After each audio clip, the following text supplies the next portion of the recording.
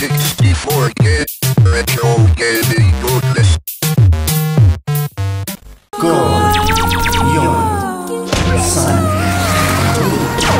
Ichi.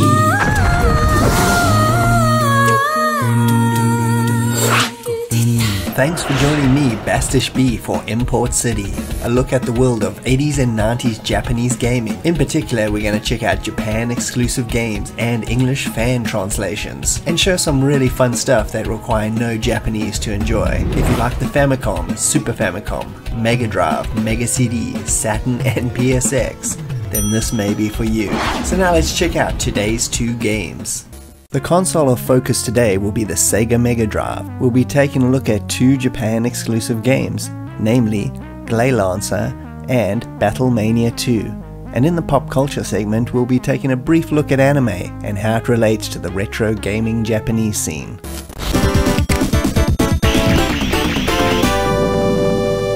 Battlemania Daigenjo is a scrolling shoot-'em-up released exclusively in Japan for the Sega Mega Drive by Vic Tokai in 1993. It's a sequel to the excellent original that went under the name Troubleshooter in the West. I'll put a link in the end credits for my review on that first game. I describe this game straight off the bat as fun.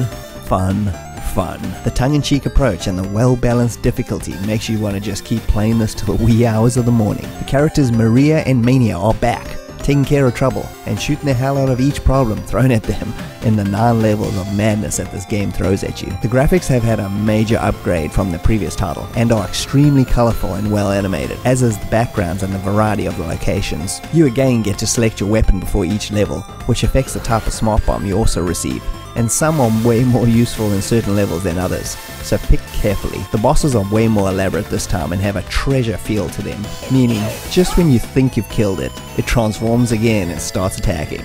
It's awesome and totally keeps you on your toes to the bitter end. This game is a bit more challenging than the first one, as the pace is much faster and so are the amount of enemies that they throw at you. The stages also switch themselves up from horizontal to vertical every few levels to add that bit of variety, but just be aware, the vertical scrolling levels are much harder than the horizontal ones. The music is really good, really upbeat tunes, really catchy stuff, but the sound effects are a little bit mediocre, but not enough to take away from anything of the game. As a side note, just make sure you go into the options and set what control style suits you. It makes a big difference to the enjoyment of the game overall. This is an excellent hidden gem of a shoot-'em-up from Vic Tokai, who seem to have made a full career out of hidden gems. Whether you hunt down this game on the original Mega Drive version or play it through emulation, you're in for a damn good time. So this game did get a release outside of Japan, namely Korea, very limited, so most people still wouldn't have played it. And if you're thinking of importing the game, it's completely playable in English, it's very simplistic gameplay. There is also an English fan translation if you're interested.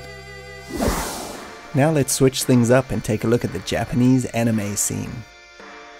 Anime, if you're not familiar with the term, is the Japanese description for cartoons. It's a variation on the English word animation. As we saw in the first episode of the series, manga or Japanese comics have gone hand in hand with anime to produce one of the most unique and distinctive styles of visual entertainment, not only for kids, but adults as well. Japan's first animated feature was a black and white World War II propaganda film called Momotaro's Sea Eagles, released in 1943. But it wasn't really until 1963's Tezuka Osamu's Astro Boy TV series that the genre really came into its own. Episode 1 has the origins of Tezuka and his manga roots for anyone interested in his beginnings. Anime went from strength to strength in its native country, producing countless classics like adaptations of Heidi or Lupin III, both taking inspiration from European stylings, which is a common thread in a lot of anime. Western audiences slowly got adaptations of some of Japan's best in TV form. The first anime I ever watched was a TV series called Battle of the Planets, or better known in Japan as Gatchaman. It was amazing to see these complicated narrators, ongoing storyline,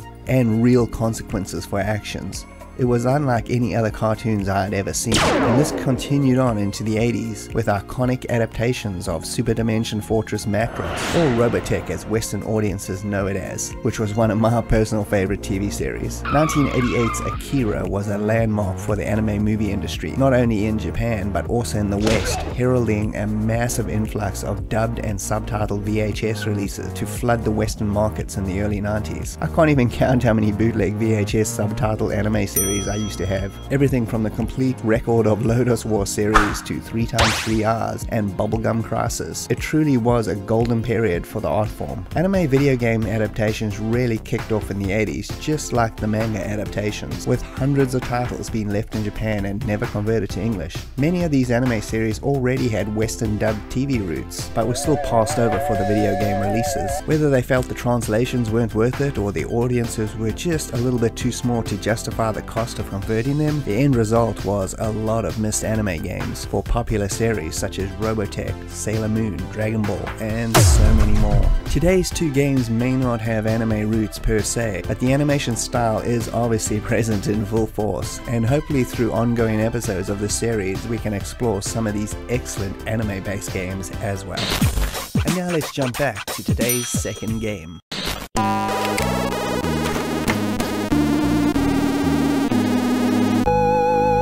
Gleylancer, or also known as Advanced Buster Hawk Gleylancer, was released in 1992 on the Sega Mega Drive and published by Messiah. It was a physical only release in Japan and Korea. The game was a horizontal scrolling shoot 'em up developed by NCS, or Nippon Computer Systems, who were a Japanese game developer formed in 1980 and were defunct by the year 2000. The game was released through their distribution division called Messiah, and if you're an avid Japanese import gamer, you probably already recognize them for their heaps of excellent Japan exclusives such as Cho Anarchy, Star Cruiser, Vixen 357, and many unconverted installments of the Langrisser strategy series. And back to Gleylancer, which delivers 11 levels of excellent shoot 'em up action. At the beginning you get to choose your weapon style and the way it behaves and helps you. For example, choosing reverse means extra guns will concentrate on foes attacking you from behind, or follow will target anything and track it until it dies. There's a whole bunch, and I'd suggest trying them all to see what suits you. The weapons are pretty varied, from powerful lasers to twin shots, the short range but brutal lightsabers, bouncing shots, etc, etc. It's a nice mix and they all have their uses in certain levels. Another gameplay aspect that I like is the speed option, where at any time you can change the speed of your ship to escape or dodge fast, intense bullet situations. Unlike most shooters, this actually has a pretty cool story as well, all played out in anime style cutscenes, and continues between the levels for the whole game. The story involves a girl named Lucia who steals a prototype combat ship, the Gleylancer, in an attempt to rescue her father who got abducted by an alien race. So it's basically Iron Eagle in space. There's a lot of things to like here, from the impressive graphics and enemy variety, short but intense levels that don't overstay their welcome, and a really cool story which is not common for this genre of game. The music, though, admittedly is just average and totally forgettable, but at least it isn't annoying in any sort of way. If you plan on getting a physical copy to play, the game is completely playable in its Japanese form. Even the menus are already in English. The story obviously will be completely lost in translation though, so you have to decide how important that is to you. A Japanese physical re-release was issued a couple years ago, but good luck on finding that. It was extremely limited. An English fan translation though is available, so playing it through emulation will give English speakers at least the full game experience. This game also in 2008 did see the light of day in the West in the form of a digital version on the Wii Virtual Console, although the story was still in Japanese. But as with all digital media, it's here one day and gone tomorrow. So if you never got it then you're out of luck. Overall, it's a pretty good game for fans of the genre to sink your teeth into. It's not the greatest shooter ever made by any means, but the combination of many little features make it well worth experiencing. And thanks for joining me, Bastish B at 64K. If you can like and subscribe, that would be greatly appreciated, and I'll see you next time. Cheers.